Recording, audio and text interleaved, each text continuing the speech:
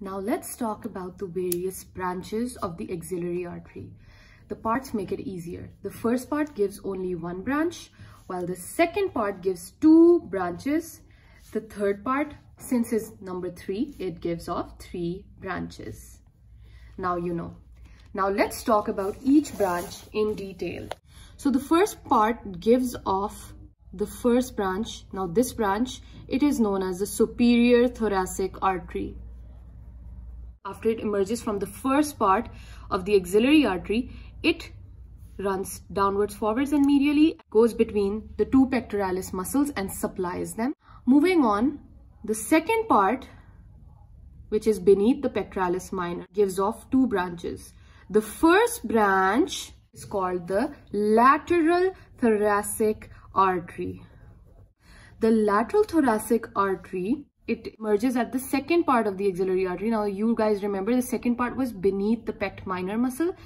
It emerges from the second part of axillary artery and it runs along the lower border of the pectoralis minor muscle in close relation to the anterior group of axillary lymph nodes.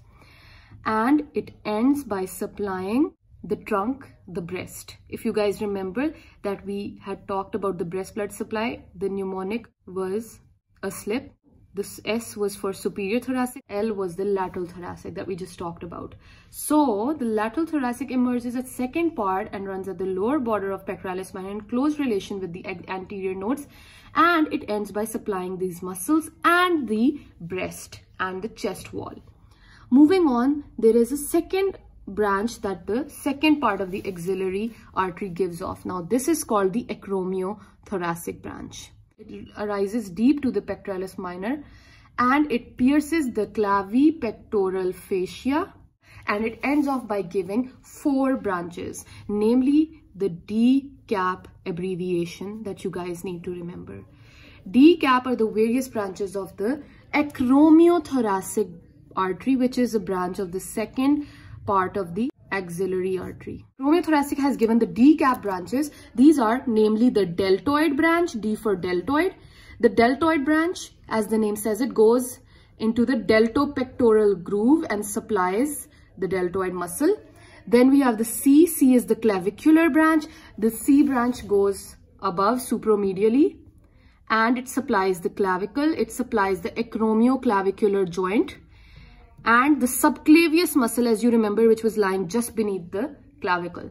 Moving on, acromial branch. Now this branch, it goes over the acromion and takes part in anastomosis across the acromion process, which we will talk more in detail later. And then finally we have the P, which is the pectoral branch. This runs between the two pectoral muscles, namely pect major and pect minor, and supplies them.